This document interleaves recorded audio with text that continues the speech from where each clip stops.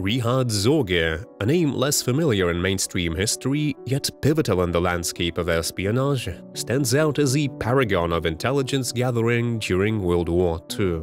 His story, often overshadowed by more prominent figures of the era, weaves a fascinating tale of intrigue, loyalty, and the fine line between heroism and treason.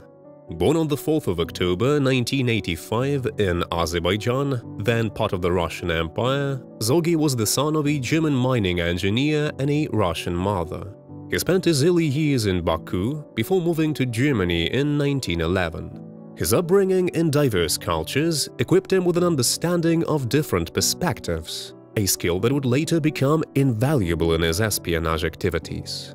Sorge was on the German side in the First World War, an experience that left him both physically and mentally scarred.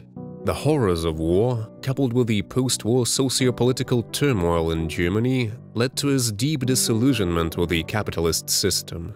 This disillusionment eventually drew him towards the communist ideology, and by the late 1920s, Sorge had become a committed member of the Communist Party of Germany. His intelligence career began in earnest when he was recruited by the Soviet Union's intelligence agency, later known as the GRU. Sorge's first major assignment was in China, where he gathered information on the political situation and Japanese military movements.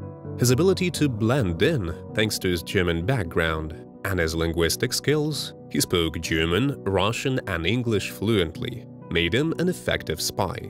However, it was his assignment in Japan that marked the pinnacle of his espionage career.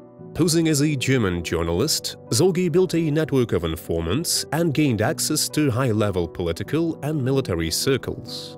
His most significant contribution came in 1941, when he provided the Soviet Union with the information that Japan would not attack Siberia, allowing the Soviet Union to transfer troops from the Far Eastern Front to the Western Front against Nazi Germany. Sorge's intelligence was pivotal in the Battle of Moscow, where the Soviet Union achieved a decisive victory against the Nazis. This victory not only marked a turning point in World War II, but also saved Moscow from falling into Nazi hands. Despite his successes, Sorge's operation came to an abrupt end in 1941 when he was arrested by the Japanese authorities. His true identity as a Soviet spy was uncovered, and after a prolonged period of imprisonment and interrogation, he was executed in 1944. Richard Sorge's legacy is complex. In Russia, he is hailed as a hero, a master spy who made significant contributions to the Soviet war effort. In Germany and Japan, his actions are viewed through a more nuanced lens, balancing between acknowledging his skills and condemning his betrayals.